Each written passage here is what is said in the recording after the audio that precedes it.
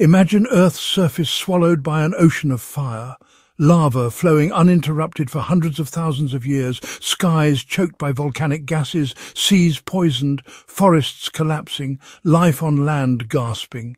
What could trigger such an apocalypse? Could anything like it happen again? Beneath those questions lies an extraordinary record. Two of the planet's most massive flood basalt provinces, the Deccan Traps of India and the Siberian Traps of Russia, reveal not only what Earth once was, but what it might become, given the mechanics of its internal engine. The Deccan and Siberian traps are not mere curiosities of geological history. They are testimony to Earth's capacity for extreme change, that its mantle and crust, slowly moving over tens of millions of years, can at critical moments unleash forces that dwarf human timescales. From them we learn where the thresholds lie, how much magma, how much gas, how fast before life falters.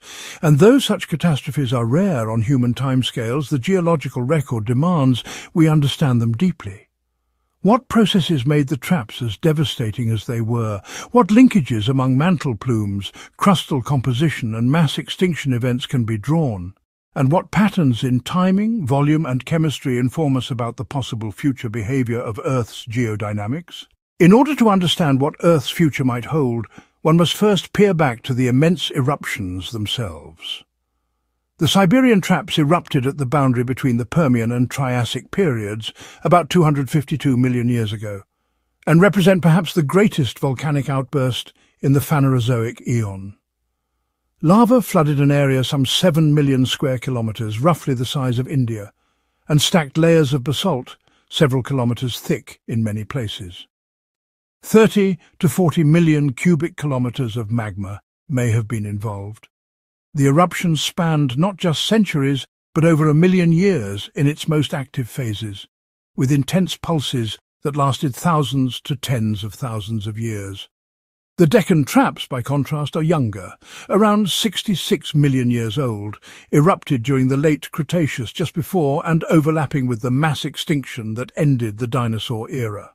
The Deccan flows blanketed west-central India with lava, covering perhaps 1 to 1.5 million square kilometres at their greatest extent, building basalt sheets often over 1 kilometre thick. Several million cubic kilometres of basalt were erupted in pulses over perhaps 500,000 years or more.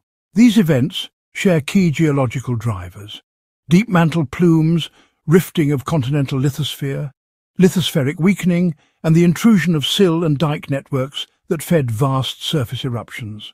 In the case of the Siberian traps, plume material rose from the lower mantle, impinging upon continental crust. Under the sedimentary basins of what is now Siberia lay large deposits of coal, carbonate rocks, evaporites. As the plume's heat and magma intruded into these layers, it thermally altered them, cooking organic matter, releasing methane and other reduced carbon compounds, evaporating sulfates. At the same time, basaltic magma erupted at the surface, degassing carbon dioxide and sulfur dioxide directly into the atmosphere. In the Deccan case, the reunion plume under India similarly melted through thick continental crust. As magma ascended, its chemistry was modified by interaction with crustal rocks. Xenoliths, isotopic signatures, and trace element patterns in Deccan basalts show that the crust was not simply a passive conduit, but a reactive ingredient. Volcanic gas emissions were paramount. Sulfur dioxide forms aerosols in the upper atmosphere that reflect sunlight, producing cooling. Carbon dioxide drives warming, but on longer timescales. Methane from thermogenic sources enhances greenhouse warming. Halogens and chlorine and fluorine from crustal evaporites and sedimentary rocks can deplete ozone or cause acid rain. Thus, the environmental outcome of a flood basalt depends not only on how much magma but what kinds of rocks are being intruded, how much volatile content the magma and adjacent rock have, how quickly eruptions occur, and how gases are released, whether explosively or quietly. The timing of eruptive pulses often proves critical. In the Siberian traps, there is evidence of one or more particularly intense pulses directly bracketing the Permian-Triassic boundary, pushing ecosystems past tipping points.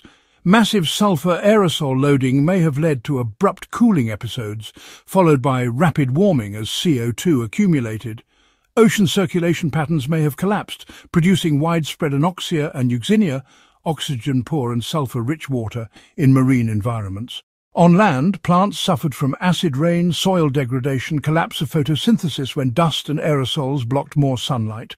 In the Deccan, pulses of eruptions appear to come in two or more main events, one before the asteroid impact that marks the physical boundary, another overlapping it.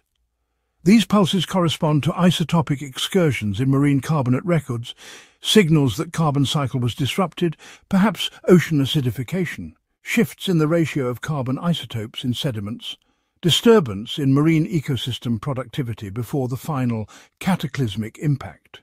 Mass extinctions followed.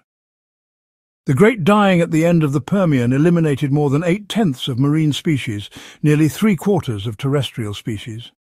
Recovery took several million years, perhaps 5 to 10 million, with whole classes of organisms vanishing, lineages disappearing, ecosystems reworking. The KPG extinction at the end of the Cretaceous likewise ended many large vertebrates, many marine reptiles, many plankton groups. The Deccan eruptions stressed the biosphere in advance while the asteroid delivered the coup de grace.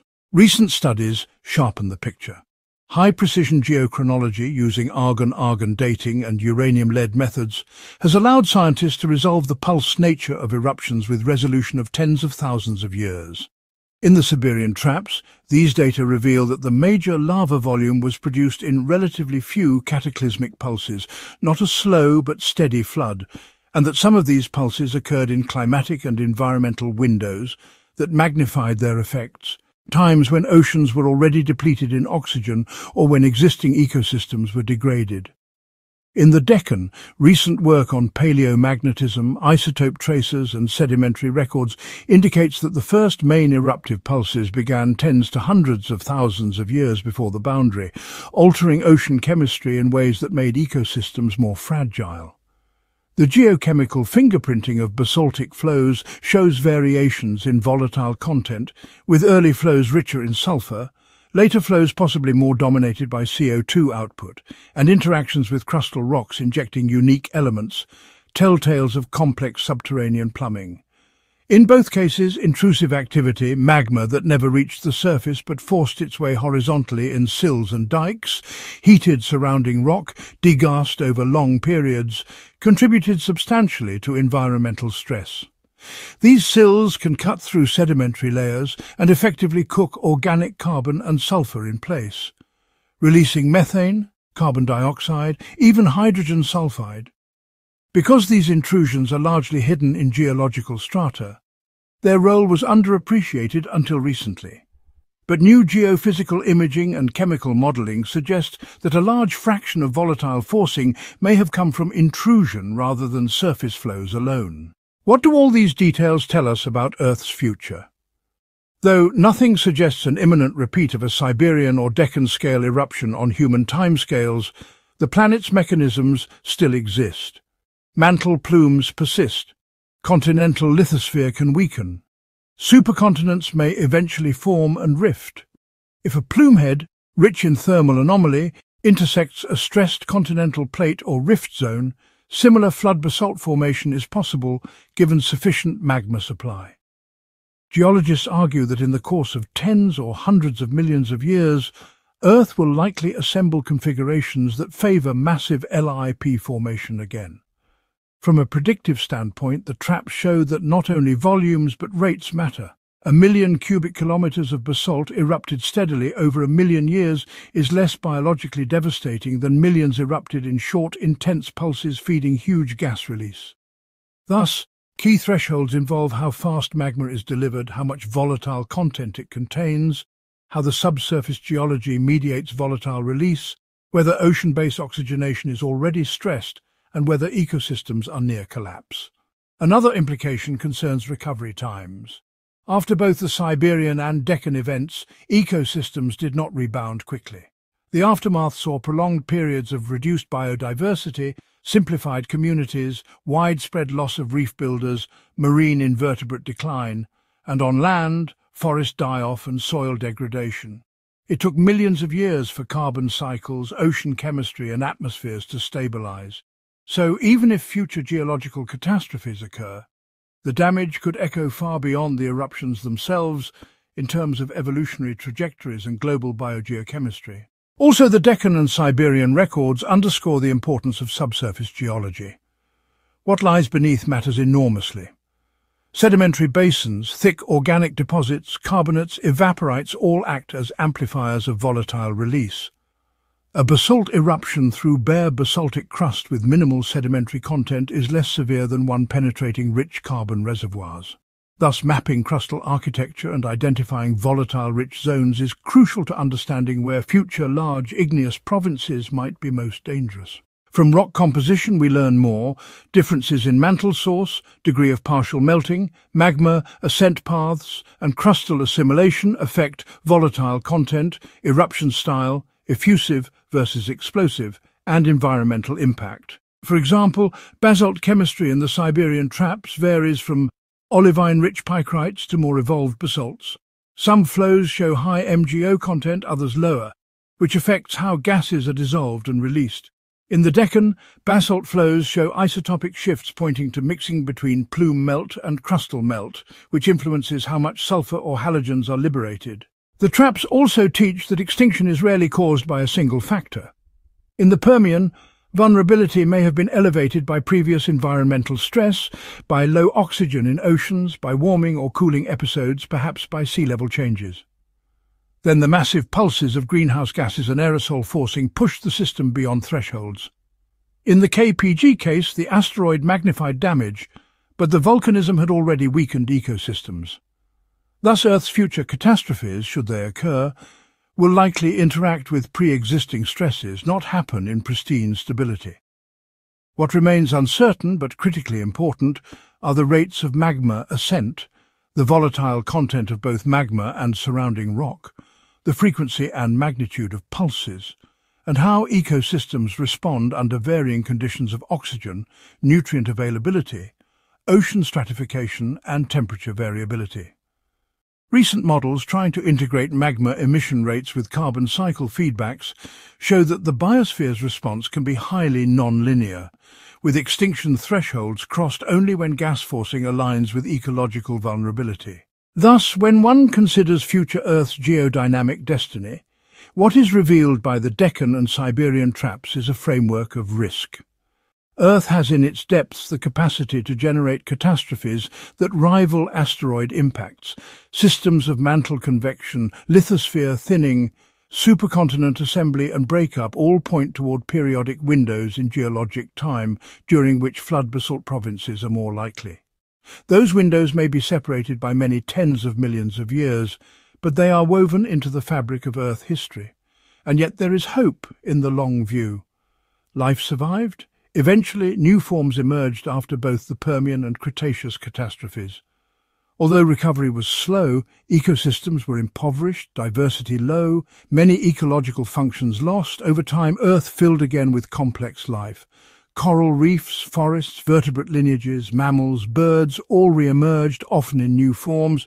The geological record teaches that resilience is built into Earth's biosphere. In that light, what Earth's future may hold is not predetermined doom, but the possibility of another trap event, if the right geological conditions align. If such an event occurs, the biological and chemical fallout could be immense and long-lasting. But Earth's story suggests that even after the greatest death, life can recover, sometimes in unexpected ways. Those who study ancient lips are not prophets of doom, but keepers of memory, reminding us of what is possible, what thresholds exist, what resilience lies at the margins. Let Earth's future be read not only in forecasts of climate, but in the molten stores beneath its crust, in the invisible plumes rising from its mantle, in the silent intrusions heating ancient carbon, in the subtle vulnerabilities of ecosystem networks. The Deccan and Siberian traps are ancient warnings that the world may abet its own transformation, that the hinge points lie not only in human action or asteroid stalls, but deep in Earth's tectonic heart. And as the great engines of mantle and crust continue their slow dance beneath our feet, we would do well to remember what was, to understand what could yet be. If you found this deep dive as fascinating as we did, smash that like button, share this video with your fellow science enthusiasts, and subscribe for more eye-opening explorations of our planet's past and future. And don't forget to tap that hype icon. It's the fastest way to help this video get discovered by more curious minds on YouTube.